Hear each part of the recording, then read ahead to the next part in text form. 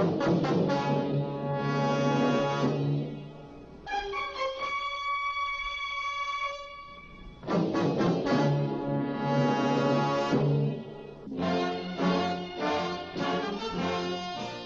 the laws of any state are broken, a duly authorized organization swings into action. It may be called the state police, state troopers, militia, the rangers, or the highway patrol. These are the stories of the men whose training, skill, and courage have enforced and preserved our state laws.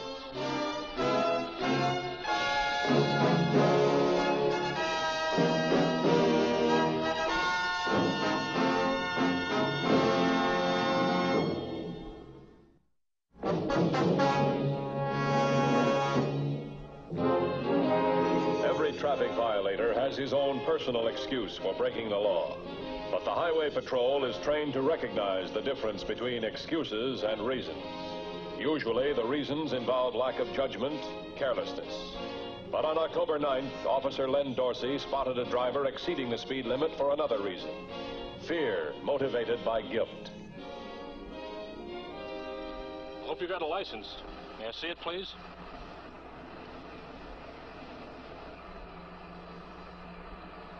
Just 17, huh? You keep cruising at that altitude, you might not see 18. I expect you got a reason for going so fast. No alibis? Well, you can talk, can't you? Yes, sir. No alibis. Well, that's refreshing.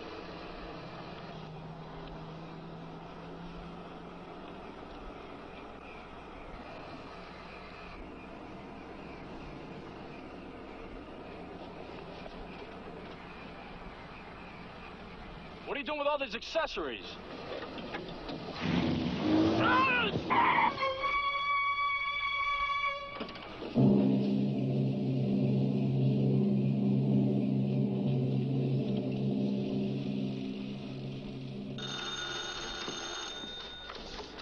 Highway Patrol, Sergeant Betts. Yeah. Yeah. Okay, thanks. We'll be there right away. Dr. Miller. Right.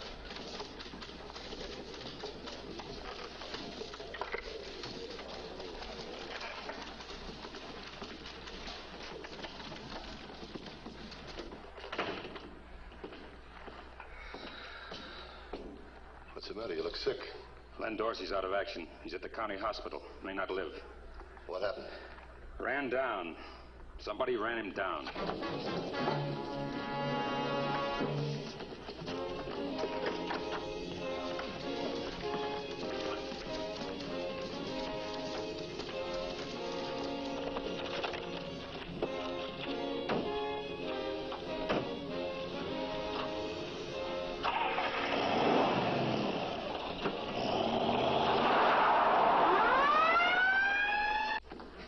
Dr. Miller?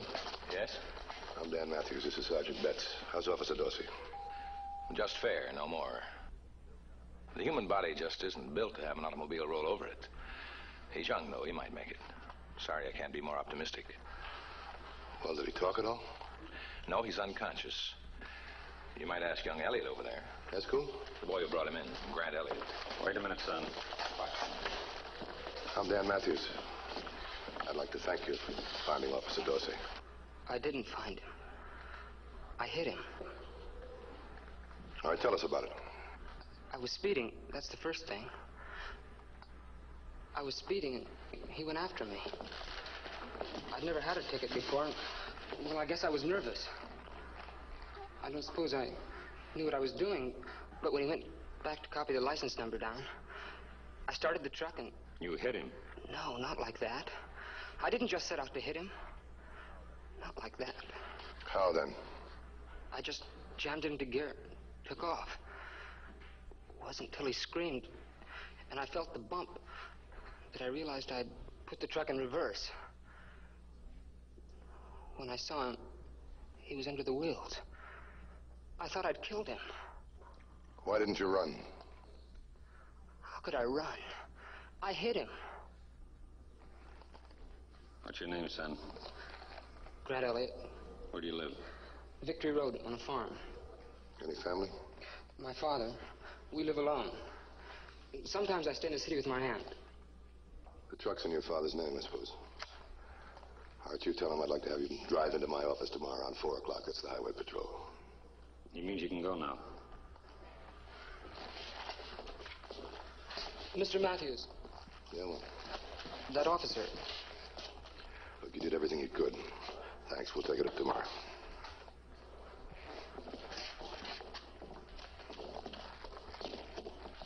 Suppose he panics again and decides not to turn up tomorrow. I wouldn't worry about him, Betts. I think the kid's all right.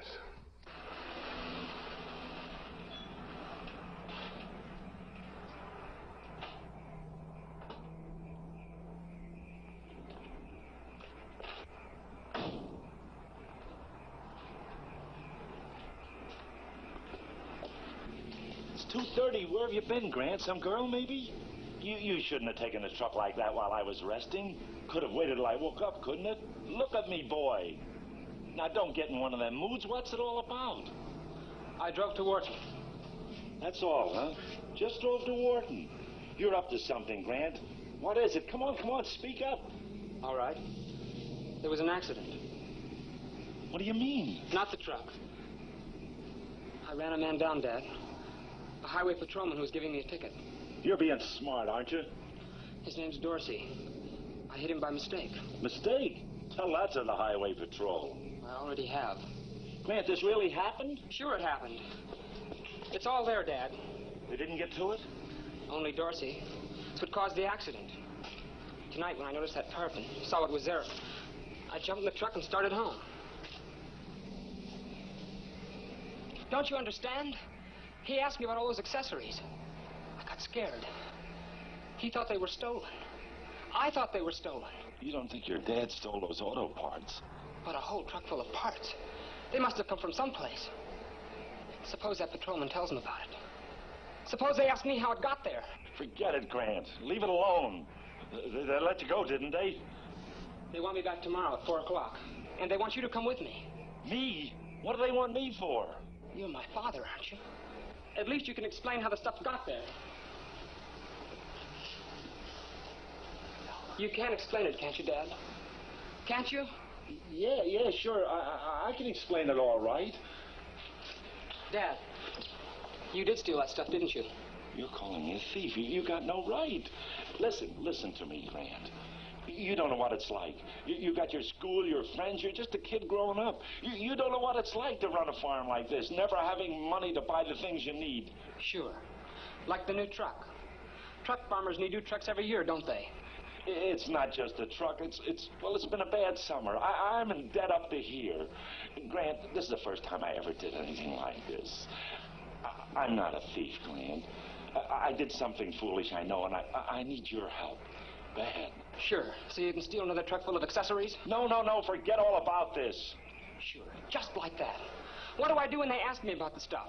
What do I do then? Deny it. It means 5 or 10 years in jail. I'm still your father, Grant. You gotta help me. Dad, well, what can I do? If that patrolman tells them. Deny it. It's just your word against his. But he's a cop. It's still just one man's word against another's. Deny anything they ask you tomorrow. Deny it. I know it's not a good thing. I made a mistake. Everybody makes mistakes. You can't sell me down the river just because I'm a human being. I need your help, son. I need your help real bad. I need all the help you can give me.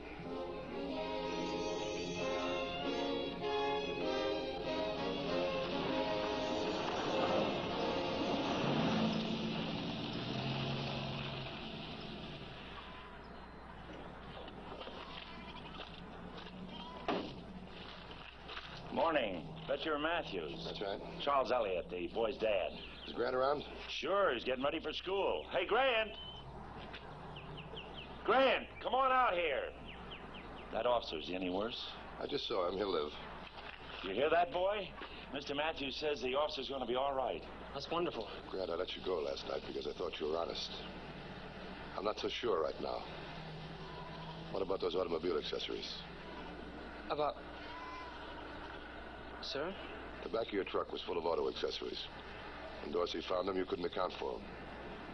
I'd like to have you account to me right now. There weren't any. Dorsey says there were. Then he's wrong. I'd like to believe that. The truck's in the shed if you want to see it. I'll show it to you. I don't want to see it. I want you to tell me the truth right now.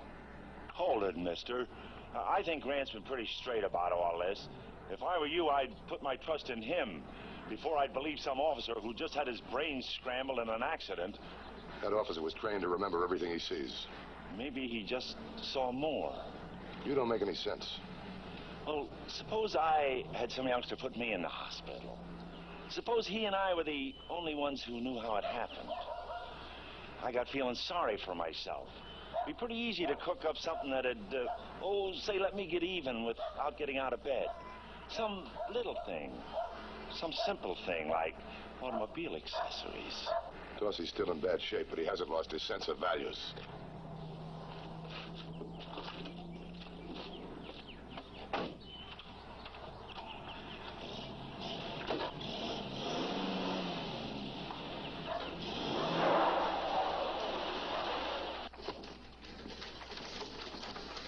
He's lying like a pro, and I don't get it. He's not the type. Here. A dozen small thefts involving automotive parts. All in the last few months within a radius of 50 miles. Service stations, small shops. Same M.O. Yeah, I know. Haven't seen anybody. They don't know anything. Just nothing. Here's the latest one. Take a look at the date on it. October the 9th, Springfield Super Service. There's not much to go on. And take another look. Some alert old lady got a partial license number, Sam 712. Sam 712. Well, that's a start, anyway. See what you can dig up. Wait a minute. Let me see the Dorsey accident report. Right here. Take a look at the license number. Looks like I was wrong. Kid is the type. How do you want to handle that? Grand larceny, handled like any grand larceny case.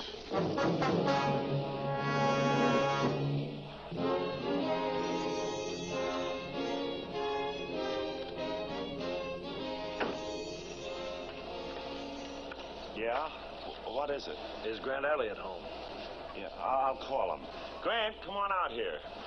What's this all about? Our appointment wasn't until 4 o'clock. The boy just got home from school. I'd like you to come to the station with me. Why? Suspicion of grand larceny.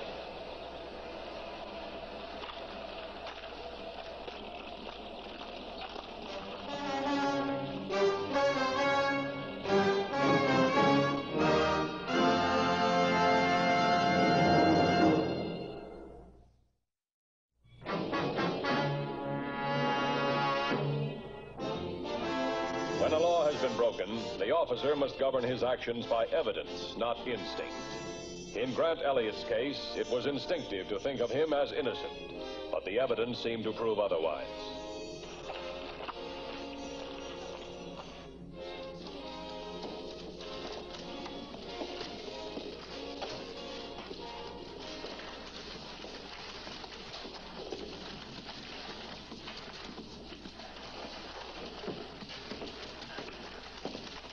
Okay, Grant, come with me. He'll be all right.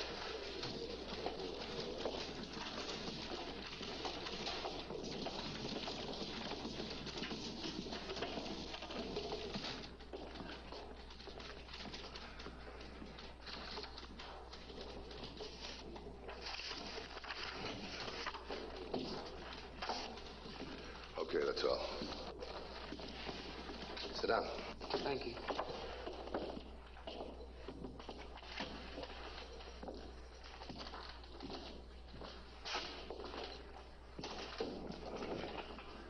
Comfortable?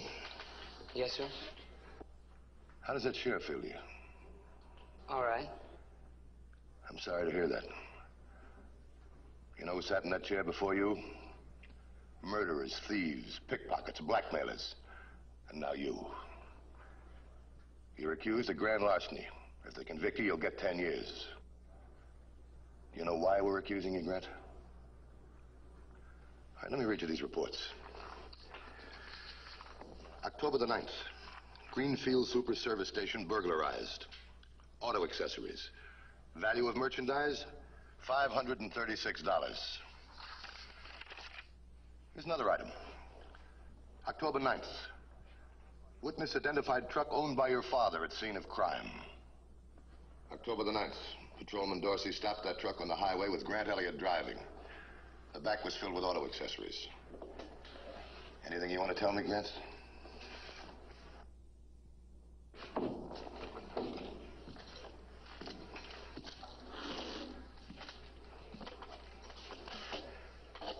Look, kid, you're in trouble. Now, it's only circumstantial evidence, but it can convict you. So speak up. Because if you're guilty, we're going to find out for sure. If you're innocent, we want to help you prove it. So come on, tell me. If you don't tell me, we're going to start questioning all of your friends and relatives. No. No what? No friends and relatives? Which ones don't you want us to question? How about that aunt of yours that lives in the city? How about your father? No. Why don't you want us to question your father? Well, you know how he is. He always starts arguments. That's not the real reason, is it? Okay. That's Book Elliott.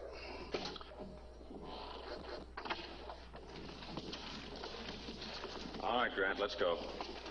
Come on. Grant.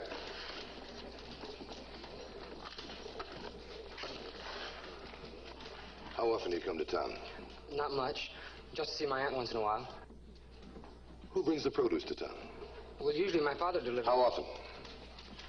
Depends on the crops. Okay, that's all. Get me the address of the produce place and meet me at the car. Right.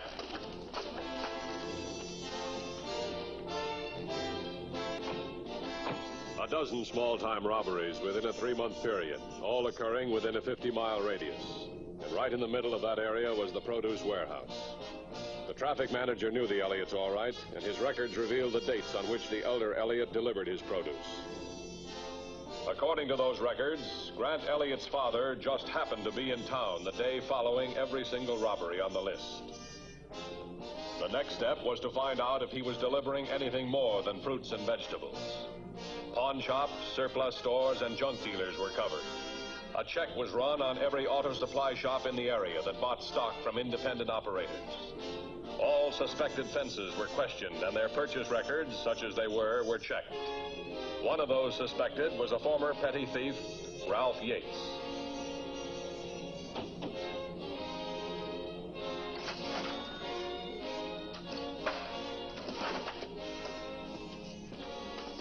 Well, what can I do for you?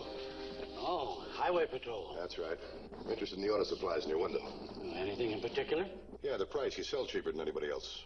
Low markup, quick turnover. And a good buy now and then. Well, bankrupt stock, odd lots. And stolen merchandise? Officer, I don't know what you mean. Did you ever buy anything from a man by the name of Charlie Elliott? Never heard of him. Got invoices for all your stock purchases? No. A lot of times I pay cash. There's nothing illegal in that. No. Did you make any cash purchases yesterday, the 10th? Yes, I did. I don't remember the guy, though. Did you ever buy from him before? Got a bad memory for faces. In other words, you couldn't identify him. Live and let live. That's my motto. Got a record of all your cash purchases? Yes, you can look for yourself. How about September 7th? Show anything for that date? Yes. What'd you pay him? $336. September 20th. $500 even. September 28th. $675. At this rate, he builds himself up a dandy bank account. Anything else? All right, Yates, we may be back. Okay, anytime, gentlemen, anytime at all. Thanks.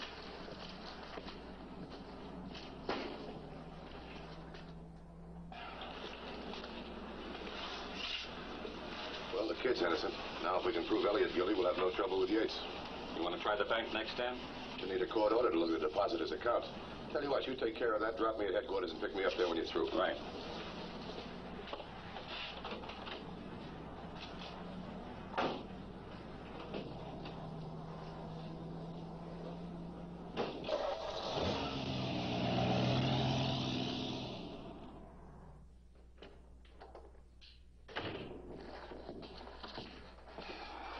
I checked the record with the bank cashier. Only one small account. Not even one large deposit? How about a savings account in his name or his son's name? Bank cashier says he knows all the depositors. Nothing at all. No safety deposit box either. But he had a suggestion. Yeah, what was that? He asked if we tried express check agencies. You know, that's the best suggestion anybody's had all day.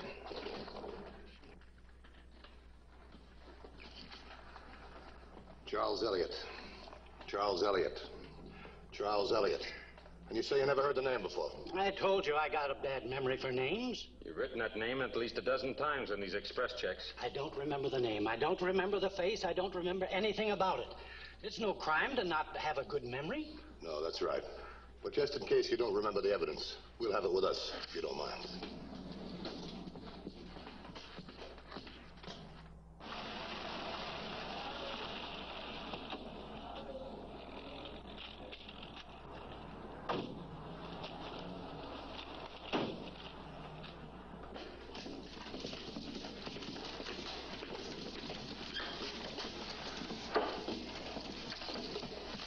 Hey, this is pretty good.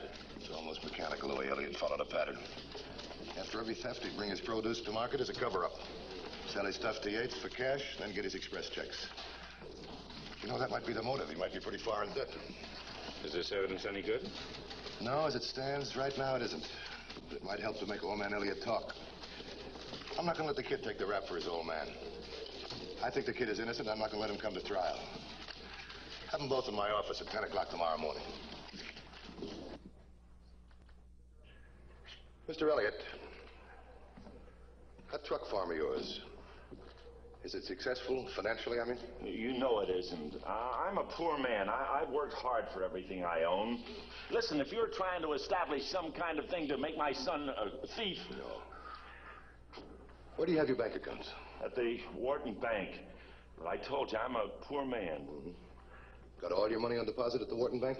Say, what is this? I'm not on trial here. No, that's very true. You're not. But in view of the jam that your son is in, I thought you wouldn't mind answering a few questions. That is, unless you have something to hide, of course. Tell me, you ever do any business with Yates General Store? Yates?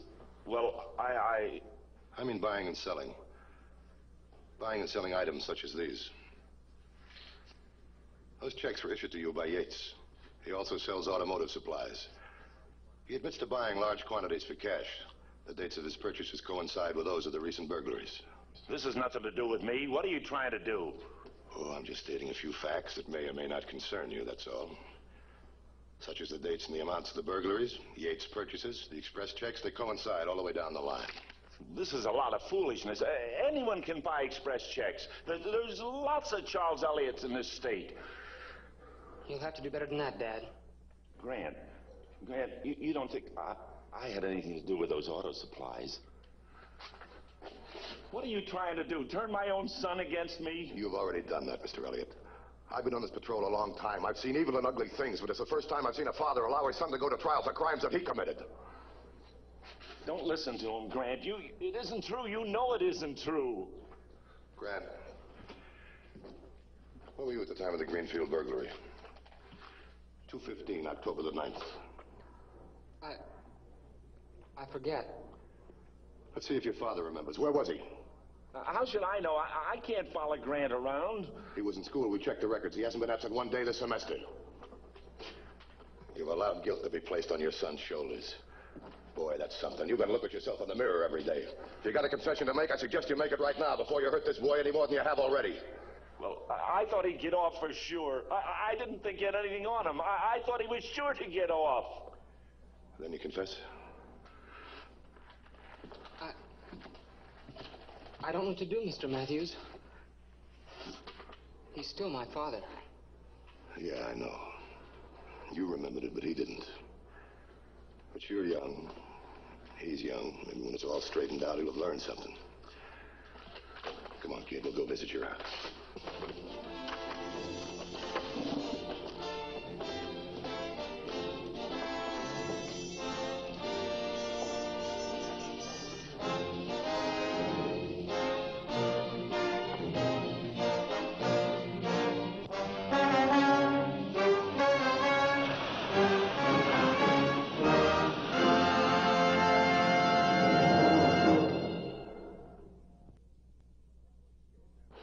week's case handled by the Highway Patrol is a very exciting one.